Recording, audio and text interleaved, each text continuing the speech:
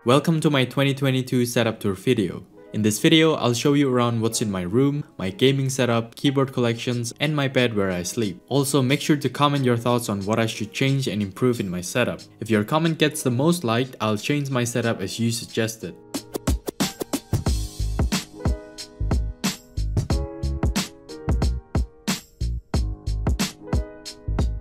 Let's start with the desk, since many people have been asking me what desk I'm currently using. This is a really old table that's already been here since I moved in. It's definitely not the best looking, but so far it gets the job done without any problem. But of course, this is one of the items I'm planning to upgrade in the future. For my PC specs, I'm using Ryzen 9 5900X along with RTX 3080. I have Aorus X570 Master for the motherboard, for 8GB RAM, and a 1000 watt power supply from Seasoning. This cool looking CPU cooler right here is the NZXT Z73. The unique feature of it is that you can put any custom GIF for the display.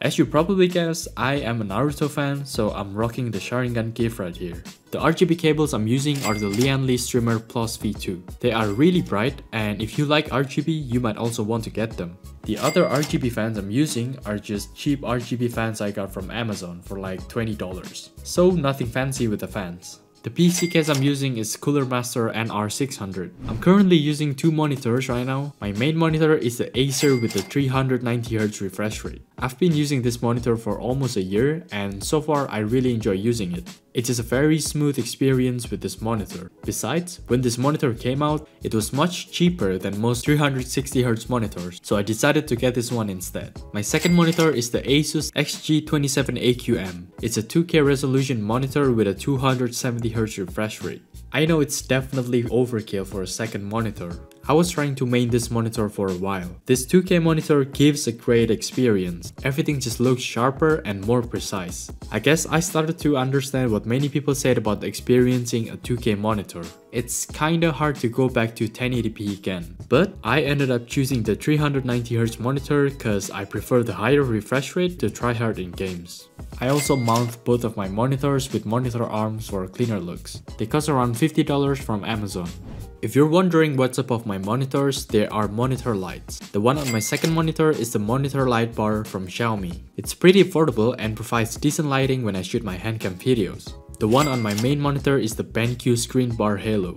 It's more advanced than the previous one, but also comes with a price. It provides great lighting, and the backlight feature has been pretty helpful in helping my eyes not hurt since I stare at the monitor for hours every day.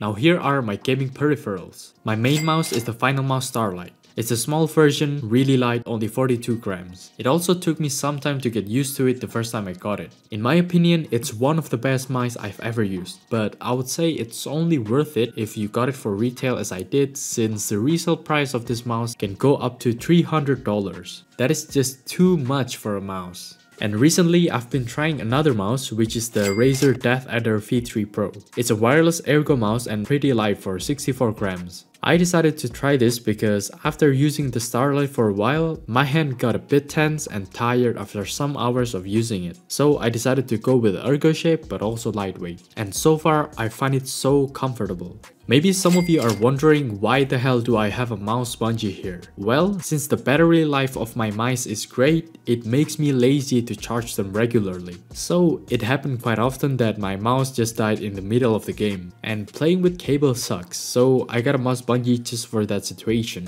For my keyboard, well, I don't have a main keyboard actually. Since I got some keyboards in my collection, I like to switch it up every time depending on my mood. I know that doesn't sound normal, but that's the way it is. On my desk right now is one of my custom keyboards. It's the KBD67MK2 Laser Edition. In my opinion, one of the best looking keyboards in my collection.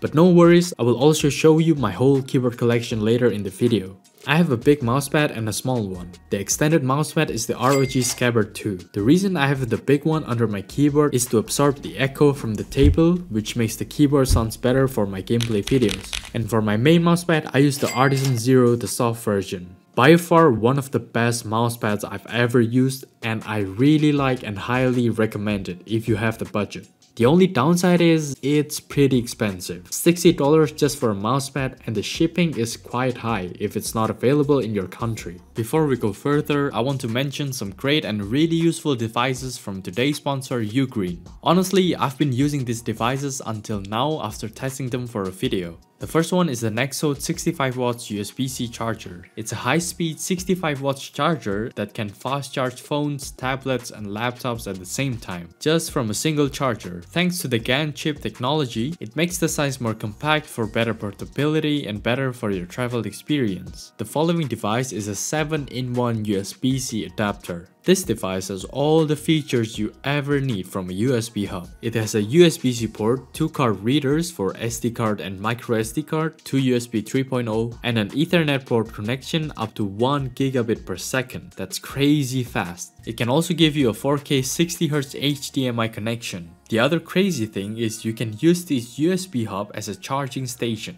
which means you can charge any device connected up to 100 watts. It's honestly crazy how many things this USB hub can do. The last item is a cell phone stand from UGREEN. It's a simple phone stand with a compact design and great build quality. You can adjust the viewing angles easily and don't worry about your phone slipping because it also has anti-slip paddings installed. UGREEN will be offering huge Black Friday discounts starting from November 24th to November 28th.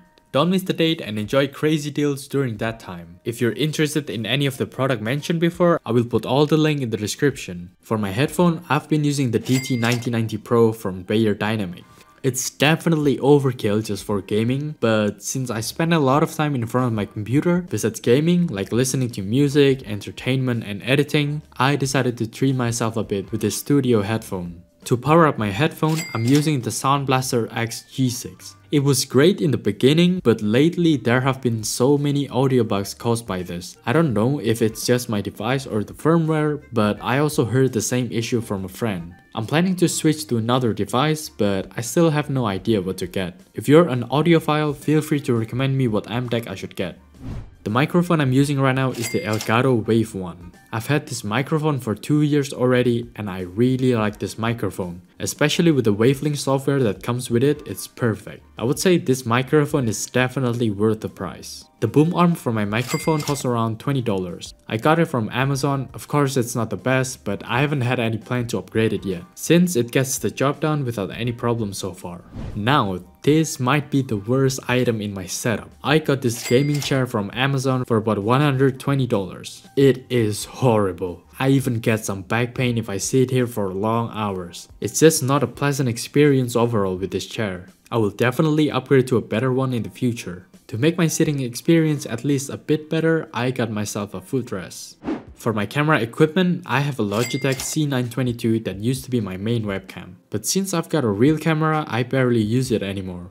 The camera that I use to shoot this footage is the Sony a6000. Even though it's an entry-level camera, it's more than I need since the footage is much better than my webcam. I also got 2 additional lenses so that I'm able to take better shots. These 2 lenses are Sigma 16mm and 56mm. And to connect my camera to the PC, I use this Elgato Cam Link. Other camera equipments I use are this tripod, lighting, and another mounting arm for the overhead view. Moving on to the decoration of my setup, first off is the Golfy wall lights. I decided to get them because I feel that my setup looks pretty plain. So yeah, I guess it's a good buy since it makes my setup look much better, at least in my opinion. The other 2 lights that I have are floodlights. They don't cost that much, I think I got them for $50, which is pretty affordable. Here's the controller and I can change the lights however I want. I also have some foam panels installed, but I got them from Amazon for like $25 just for decoration. I recently got this metal poster from Displate. It's the limited edition version and I decided to get my first one here. I personally like the art here, it looks cool and adds a bit more aesthetic to my setup. The last decoration I have is this Lego typewriter. Since I have many keyboards, I think it would be cool to have this Lego in my collection. Now moving on to my keyboard collection. Overall, I have around 70 keyboards. I'm not addicted to buying keyboards by any means, but it was kinda my job to buy keyboards and make gameplay with them. So I ended up having 70 right now, and probably will be more in the future. Out of 70 keyboards, 50 are pre-built and 20 are custom built. The crazy thing is that the total cost of these 20 custom keyboards is worth more than anything in my setup. At this point, I think it's just too much, and maybe I'm planning to sell some of my keyboards in the future. If I had to pick my favorite one, I would choose the Vega or Polaris. Here's how they sound. I'm honestly running out of space to store my keyboards, so I just cram all of my pre-built keyboards here. Of course, it will take too long to showcase all my keyboards one by one, so if you're interested in seeing all my keyboard collections, I did a video here showing every single one of my keyboards. I also have some mouse collections, but they are not as big as my keyboard collection, so I'll just show them quickly here. And by the way, if you're looking for a mouse under $50, just take the Viper Mini. I've used it in the past and I can guarantee that it's great. Moving on from gaming stuff, I have some pairs of shoes here. 1 pair of running shoes and 3 pairs of basketball shoes, as I also play basketball in my free time. And here it is where I sleep. Well, not on the couch, but inside the couch. This is a sofa bed. Filming it right now just makes me realize I don't even have an actual bed. But hey, it works perfectly fine when I sleep on it, so no complaints. So that's all for today's video. I'll put all the links in the description if you want to get any item in this video. See you!